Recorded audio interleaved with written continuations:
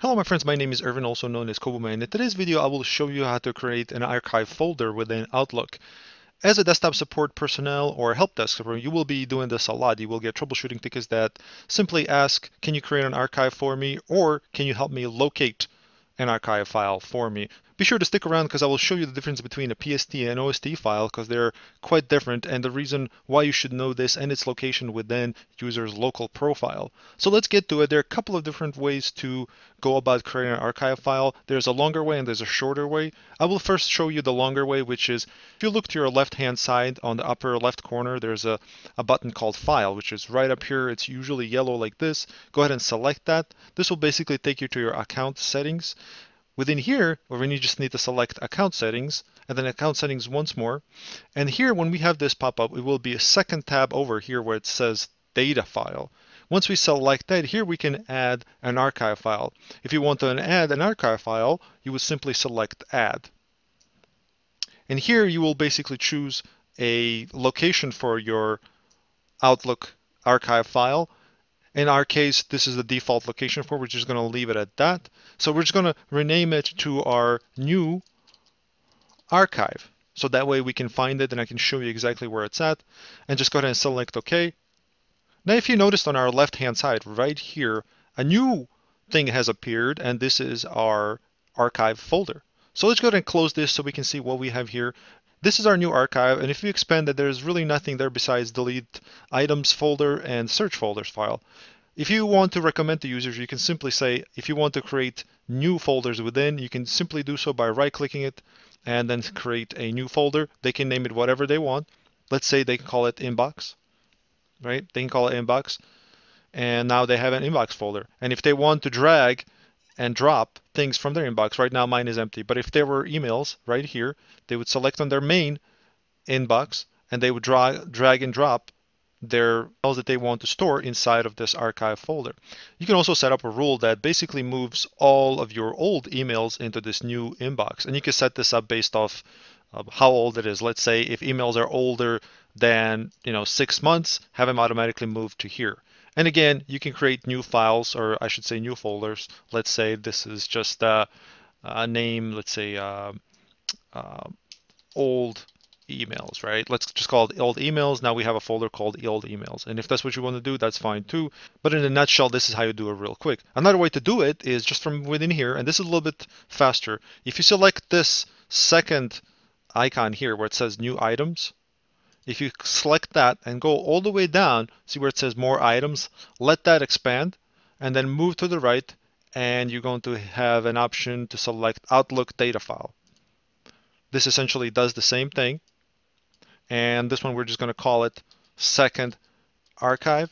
And a lot of people that need help with this will also have, chances are will have multiple archives. And then once we select that, then we're going to have our second archive folder here that we can do the exact same stuff that we did with this previous one, right? Now let me show you the difference between that and an OST file and where these are located. So let's say somebody, contacts you, let's say your help desk or desktop support, and they say, hey, I can't find my archive file. Well, I'll show you the default location where they are located. I'm just going to minimize this real quick, and then we're going to go to our root of C, right? And then we're going to go to users local profile, and this is located in the root of C. And then we're gonna select users. And here, in our case, we're logged in as the administrator. So whatever their login ID is, that's probably what's going to be the name of their local profile in here. So let's say I logged in with Koboman1. This is where the archives would be that I've just created. However, I'm logged in as administrator, so I'm just going to go inside of that. Just to kind of go back real quick, we are in a root of C, right? Root of C, folder called users. And then we selected the name for the login of this user. In my case, it's the administrator. The Outlook archives are by default located in our documents folder. So if we double click documents, we will see our Outlook files folder. Once we open that, we can see all the archives that we created, right? So let me just go back here again because I really like to show this as slow as possible. So it's root of C, users, login ID for the user that's logged in, documents, and then Outlook files, right? Now, this is not to be confused. Okay, let me show you real quick here. what the file extension of this is. You can see that it's a .pst. This is why it's called a PST. This is why it's also called a PST, I should say. So Outlook data file, also known as PST. Now this is different from an OST, which will be located in our app data. So let's go back to our local profile. So we're inside of our local profile. Now we need to go inside of an app data folder. In our case, it's by default app data is set to be invisible, but we know it's there. There's a folder within here called app data, right? It's hidden by default.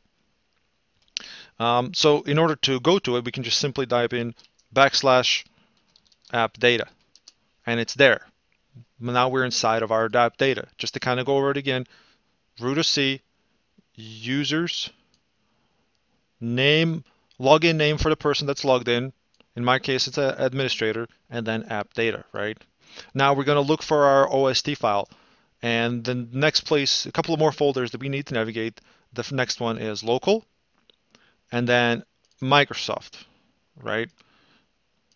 See? App data, local, Microsoft. And then one more, which is also called Outlook. Now, once we go inside of this, then there won't be a file name in their OST at all because I am not connected to the Exchange server right now. As you can see here, there's no, I'm actually not connected. But once you go in here, there will be a file with similar icons as the archive folder, but it will be called OST.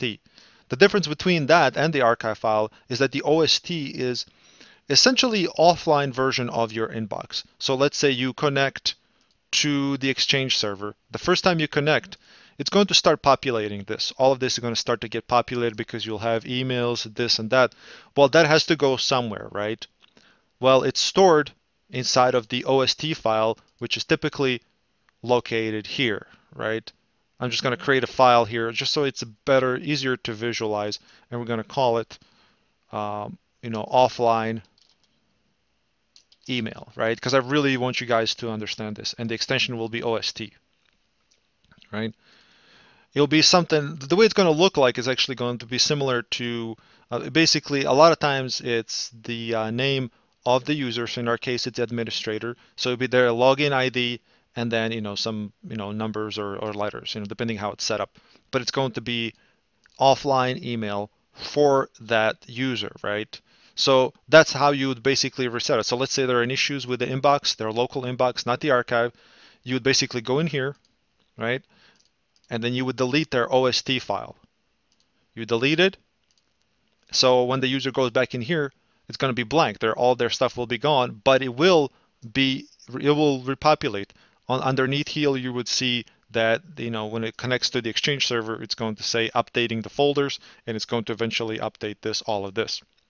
Well, since I already have you guys here, let me show you something real quick, and that is how to reset email. So let's say person's profile is corrupted, their email is corrupted, and there are issues that requires an email. They can't receive, they can't send this and that.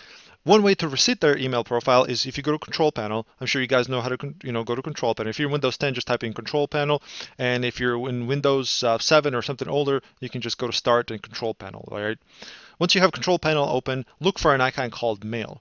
This controls basically everything that is about your mail except you don't have Outlook open. If you have Outlook open, you won't be able to make any changes. So make sure that Outlook is closed before you mess with these settings. Go ahead and open up your mail, double click your mail icon. And here you can view your email accounts. So if you select email accounts, let me slow down here, guys. I don't want to go too fast. So if you select email accounts, you will get this pop up, and it looks similar to what we did earlier, right?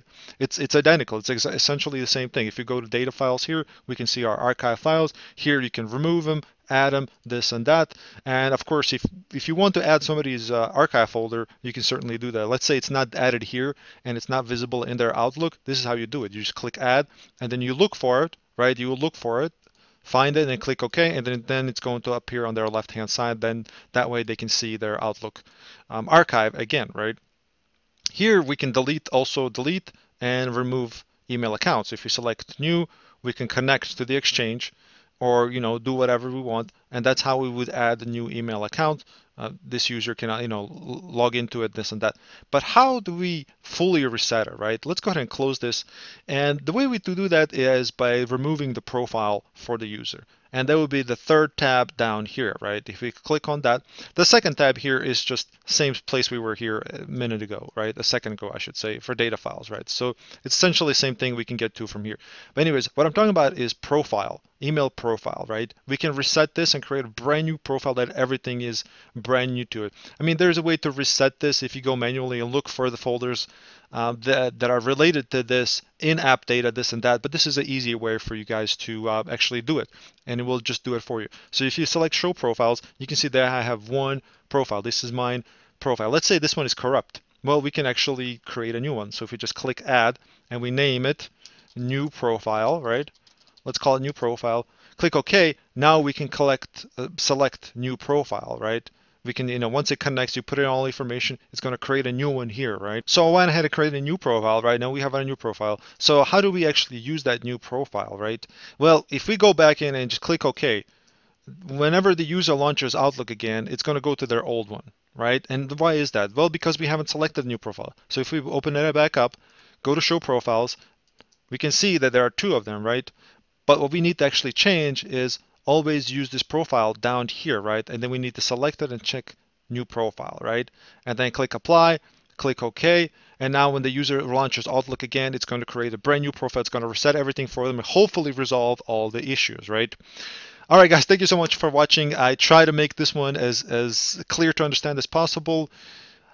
Just a reminder, I have a Patreon page if you'd like to support me. There's a link in the description box below. Also, I will be posting this video on Twitch. I'm thinking about actually using Twitch for some live sessions, I guess free tech support or whatnot. So if you're interested in that type of stuff, please let me know below, and then I might set up a scheduled type of, I guess, meeting, if you will, where you guys can ask me questions. We can resolve some tech-related or IT-related desktop support issues together. Thank you so much for watching, guys. I appreciate you very much. Have a good one. Bye-bye.